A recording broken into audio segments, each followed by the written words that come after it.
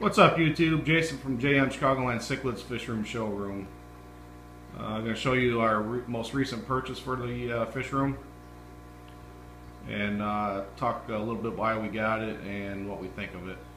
It is a Marina external hang-on holding and breeding box. This is the box itself. We've got size large.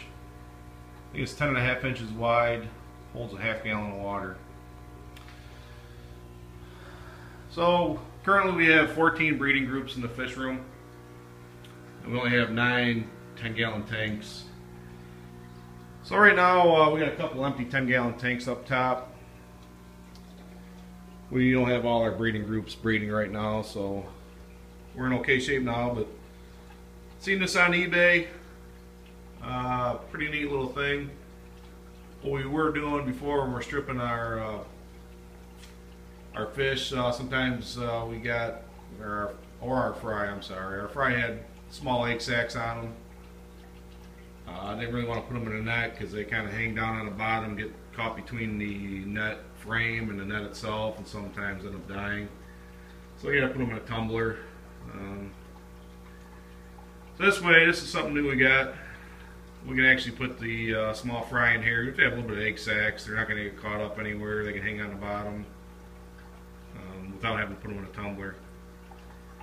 So these breeder boxes have comes with 3 separate dividers in there, so you can have 3 separate little spots to put fry in. Right now I've only got 1 divider in there, and these guys swimming around in there are some OB peacock fry, day 15 stripped today. There's a couple of them with very small egg sacs. So this is somewhere we can put our freshly stripped fry that have even small egg sacs. Get them acclimated to swimming around, not just dumping them in a 10-gallon tank and free for all. Have this big tank, so they got a spot to kind of learn to swim. And we'll keep them in here until they get a little bit of size on them, and then move them to the 10-gallon. Make sure their egg sacs are gone. Start feeding them in here. Get them used to eating, and then move them up into a bigger tank. So let's go over this thing real quick. It does have a real easy removable lid. That's where the water's coming out, dumping into the box. You see it does have a downspout inside the tank. It's powered by air. Draws the water up into the box. Flows through. It's coming out right here out the other side. Hangs nice and sturdy on the outside of the tank.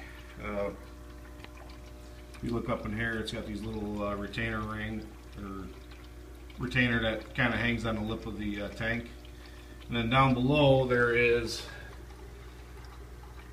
these spacer bars to keep the bottom from the tank.